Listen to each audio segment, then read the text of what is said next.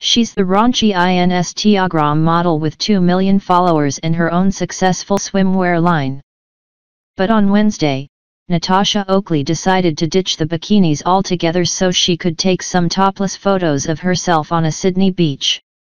The 26-year-old struggled to contain her DDS as she attempted to protect her modesty with her petite hands. The blonde bombshell appeared to be shooting content for her many social media profiles and popular Bikini a Day blog. She was spotted on the racy shoot with her business partner and fellow social media model Devin Brugman.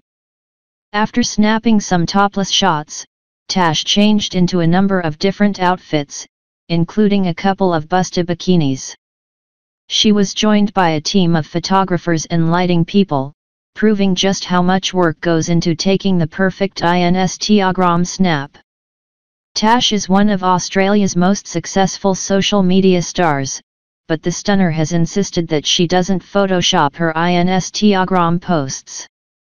Tash denied she had ever doctored an image of herself and uploaded it to Instagram, telling 60 Minutes Peter Stefanovic in August that being an online sensation meant she'd simply learned how to pose. "I have not photoshopped an image. But in saying that, there's no way I can say that no one has photoshopped an image of me," Oakley said. "It's all about lighting, it's all about angles, we know our angles and we know how to pose for a photo. We're like any model in the world, I guess."